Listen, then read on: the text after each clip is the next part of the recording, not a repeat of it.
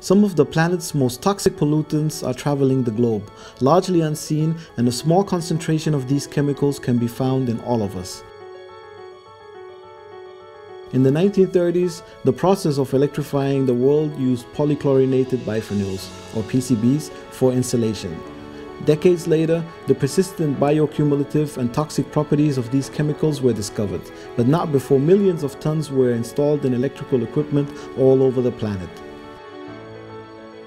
Despite the cessation of PCB production in the 1970s, these chemicals remain in the insulating oil of existing transformers.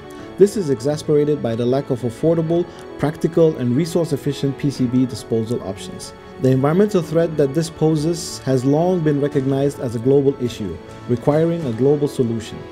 In 2001, countries signed the Stockholm Convention on persistent organic pollutants and committed themselves to reduce and eliminate PCBs along with other toxic substances.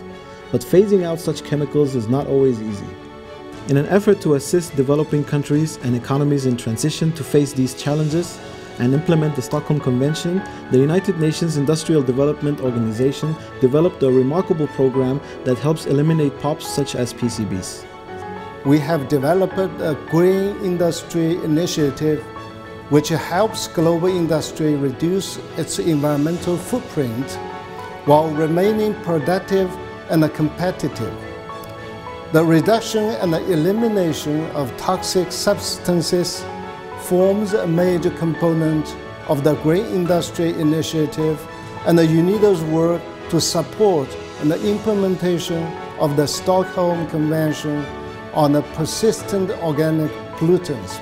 UNIDO POPs Programme exemplifies how UNIDO enables member states to obtain viable and resource-efficient disposable options for pollutants of global concern.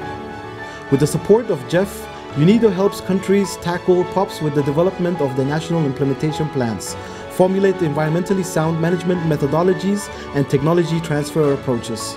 To date, over 100 projects are being or have been implemented globally under this program. Macedonia is one of the countries being assisted by UNIDO. Here, the project helps reduce the release of PCBs into the local environment by strengthening national capacities to effectively manage the disposal of PCB-containing equipment and wastes. The project assists the Republic of Macedonia in fulfilling the PCB-related obligations under the Stockholm Convention through establishment of sound PCB management system covering the entire life cycle of these chemicals, including inventory, usage, storage, handling, disposal, and transportation. The project activities were formulated in a way to address the identified administrative, regulatory, and technical barriers through establishment of environmentally sound PCB management system, which includes strengthening of the regulatory policy frameworks, strengthening of the administrative institutional capacity, strengthening of the technical capacities for sound PCB management, and increasing the awareness and knowledge among the key stakeholders and the general public. One of the facilities assisted under this project is Rade Concha service. The company produces, remounts, and provides maintenance for motors, generators, and transformers. The treatment of transformers at the facility is performed in a stationary installation using the dechlorination process, a technology which allows local industries to dispose of PCBs in a cost-effective and environmentally sound manner. Сите трансформатори од регионот доаѓаат кај нас. Со самото тоа доаѓање, овдека како еден клинички центар за трансформаторите, сите тие трансформатори кои доаѓаат не содржат PCB, туку поедини трансформатори за кои ние овдека со анализа утврдуваме кој трансформатор треба да се третира од PCB, односно да се отклони PCB-то. Значи, бидејќи сме запознати со начинот на самата деконтаминација, со целиот процес во Rade Concha сервис, значи задоволни сме со технологијата која што е поставена таму и со резултатите кои што подоцна се добија, бидејќи значи како резултати добивме анализи со кои што потврдија дека самата деконтаминација е успешно завршена. PCB не го има само Република Македонија, тој е општ проблем во Балканскиот регион. Иако ние како земја први воспоставивме третман на PCB, тоа значи дека на некој начин сме пример и за другите земји во околината, кои што исто така ПХБ и проблемот со ПХБ го ставаат на приоритетно место. The results of the project speak for themselves. Macedonia now has an improved policy framework to better handle the disposal of PCBs. The project helped develop a detailed PCB inventory and strengthen local enforcement structures. The knowledge and working practices of staff at the transformer maintenance shop has been enhanced. A temporary PCB storage facility has been established to guarantee the safe handling of PCBs prior to treatment or disposal. Another result worth mentioning is the increase of awareness among different target groups through awareness-raising workshops and information materials. Within the scope of the project, 167 tons of PCB-containing transformers have been treated. Помошта од страна на UNIDO, впрочем и не е само во овој проект, беше одлична. Воспоставивме добри партнерски односи со нив, добра техничка асистенција имавме и ние имаме само пофални зборови за UNIDO. In Mongolia, the project being implemented follows a similar strategy. UNIDO support focuses on enhancing local capacities to manage PCB-containing equipment in a cost-effective and environmentally sound manner. The management of toxic and hazardous waste in Mongolia is still a very new thing, and we have been working very hard on improving the legal framework. Also next year we will be, it's in the national and government action plan to put a new toxic and hazardous waste management plan, but also toxic and hazardous waste site for processing. So we are facing big challenges, but we also have a big political will to achieve those results. First objective is to establish the national regulation on PCBs, and second objective is to establish this technical capacity on laboratories, and third objective is to train, to improve the awareness raising of the stakeholders at all levels, and finally to introduce the non-combustion technology. Mongolia is a country with large territory where the electricity system is distributed vastly. To reach remote towns, one may travel far in extreme weather conditions. Local PCB owners are not always economically capable to treat their contaminated equipment or to send it to decontamination facilities for a prolonged period of time. Taking these specific conditions into consideration, the PCB decontamination technology acquired in Mongolia is a mobile plant for the process of decontaminating electrical equipment. It is transported to the field during the warm season to treat large-sized equipment on site. During the cold season, the plant is operated in the stationary facility established in Ulaanbaatar. Operating in a low-temperature and closed system, it is a safe and controlled process, free from the dangers of fire and the release of toxic chemicals during operation that bring minimal impact on the environmental and workers' health. It increments the life cycle length of the electrical equipment, enhances the company's resource efficiency, and after all, ensures a high level of eco-balance and cost-benefit ratio for the PCB owners. The electrical companies are accepting this PCB project positively. And of course, the main thing they understood is they are making not a little contribution for protecting the environment. The trained team at the national host company, National Power Transmission Grid, has so far decontaminated over 200 tons of PCB containing equipment. Out of the approximately 2,300 tons of PCB containing equipment that UNIDO estimates currently exist in Mongolia, this plant seeks to treat over 1,000 tons in the next 1.5 years.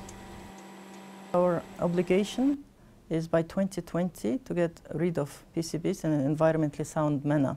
And I think with the UNIDO project we will be able to achieve this obligation and this objective.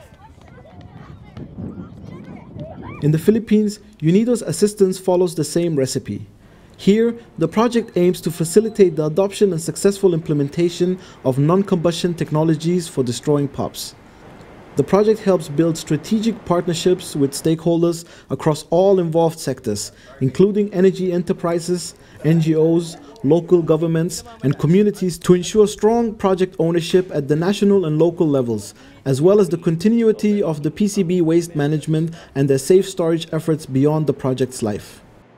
This is a learning process for us. From time to time, we have to convince our partners that indeed this will be of help to us, and so UNIDO is there, not just providing the resources for us to be able to do this, but also to guide us technically and also learn lessons in the process. The project was initially discussed with the Department of Environment and Natural Resources, and from that time on, from 2001 until the project approval, it took 7 years or more. So at that time, the industry, we didn't have anything about PCB. But we started to have meetings with the owners of PCB at that time. Then when the approval of the project came, we informed them that we have this project wherein we will put up a destruction facility for PCBs in the country. The project has established a non-combustion PCB treatment facility in Bataan, designed to treat 1,500 tons of PCB-contaminated oil and equipment. The National Implementation Plan of the Philippines identified about 6,000 tons of PCB waste. With the project, a partnership among the government, private companies, and the civil society has been established. IPM Construction and Development Corporation was contracted by UNIDO to design, install, and commission the equipment. The government acts as the executing agency, while the PNOC Alternative Fuels Corporation acts as the operating entity.